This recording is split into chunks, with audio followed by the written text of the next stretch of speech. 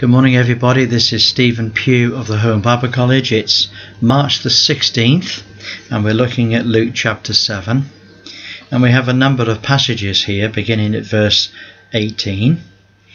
The first thing we have is where Luke describes how that some of the disciples of John come to Christ because John sends a message, and the message to Christ was this: "Art thou he that should come, or do we look for another?" And the Lord Jesus at that particular time healed many people. And then he said, go and tell John 5 things.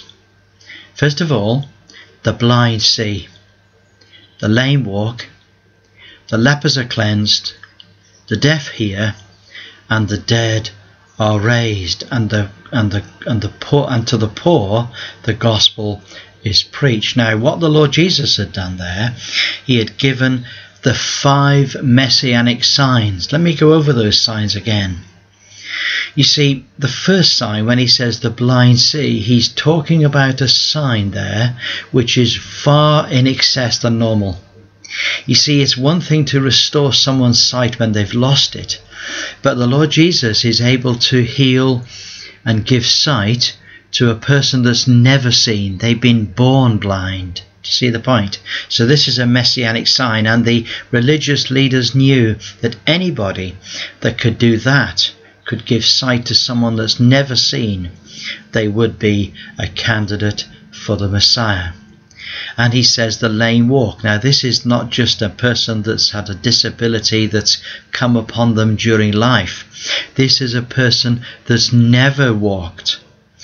Now, the lepers are cleansed. You know, in Israel, there never had been a leper cleansed. And the deaf hear. Now, here we have the situation where a demon is possessing somebody in such a way that they're deaf and dumb. Now, this means that because they're dumb, they're unable to speak the name of the demon, and they're unable to hear the word of deliverance.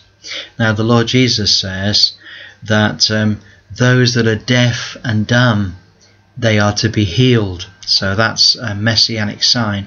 And then, of course, we have the dead are raised. And in this particular example, we have the concept of Lazarus, who'd been dead 4 days. You see, even the religious leaders conceded that after 4 days, this would be not just a miracle, this would be a messianic sign.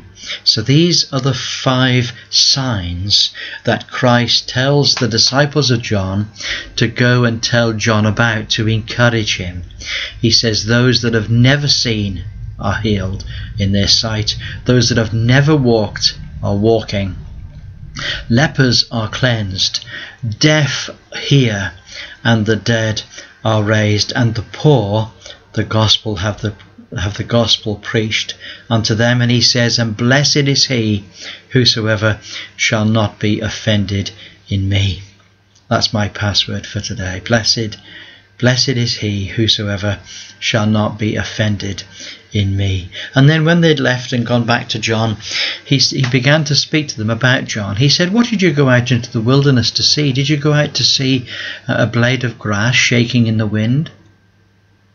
No, of course not. But just think about that a minute. Just think about that. John was like a blade of grass shaking in the wind. Here was a man whose life was going to be brief, whose life was going to be cut down in its prime, and he was empowered and he was shaking, as it were, in the power of the Holy Spirit. See that? And did you go out to see somebody clothed in soft raiment, bit of silk, bit of satin? No, you went out to see a man clothed in the roughest of clothing.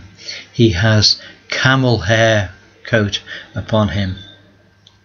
He says, if you want to see people clothed in gorgeous clothes, you need to go into the king's palace.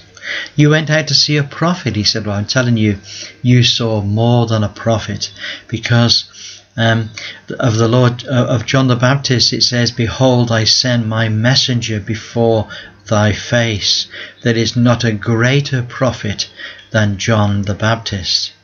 It's very interesting that the Pharisees and the lawyers rejected the counsel of God against themselves by refusing to be baptized by John. John was God's ordained man, and he had a God-ordained ministry to lead Israel back to the true worship of their God. But they rejected the message of John and refused to be baptized by him.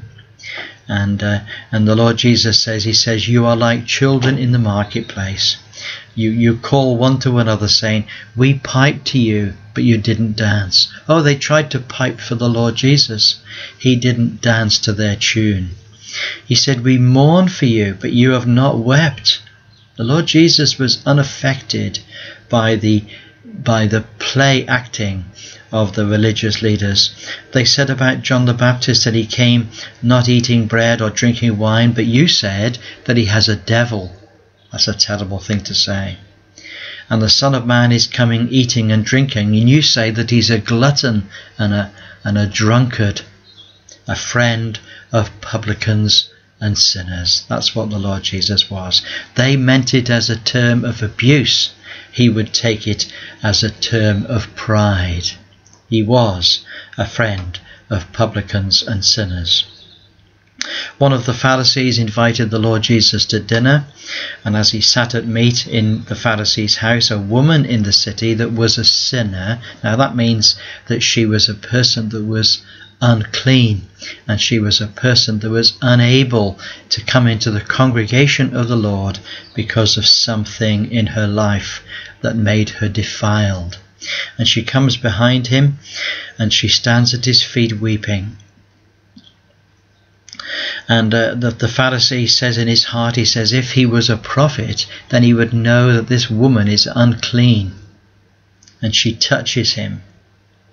He would know that this woman is a sinner.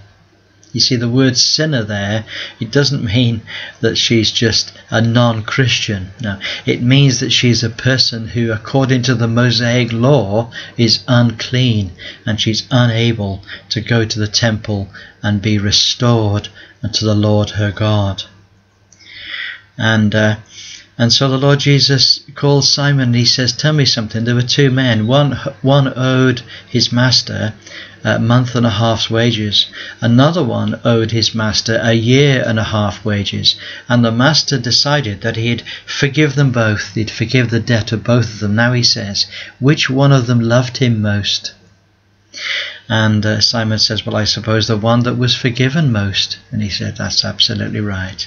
He says, this woman has been forgiven so much. Therefore, she loves so much. He said, when I came into your house, you didn't even give me the common courtesy of washing my feet. You didn't welcome me with a kiss. You didn't put oil upon my head, as is the custom. Her sins, which are many, are forgiven, for she loved much, but to whom little is forgiven, the same loveth little. And he said to her, your sins are forgiven. What an encouragement to her. What an encouragement to hear that. The Lord Jesus, you see, has power on earth to forgive sins. And the people said, who is this that forgives sins also? And he said unto the woman, thy faith has saved thee. Go in peace. Saved her from what? It saved her from the judgments of God that had banished her from the congregation of the children of Israel. She went away in a clean state. She went away forgiven of all her sins. She went away a righteous person now. And why was she righteous? She was righteous because she had faith in the Lord Jesus. And she was told to go in peace, in shalom. She went away in shalom. She went away in a state in which she was in fellowship with her covenant God. That's the point. So don't forget my password. My password is this: blessed is he whosoever shall not be offended in me. Well, God bless you. Great to speak to you. Look forward to speaking to you tomorrow. Bye for now.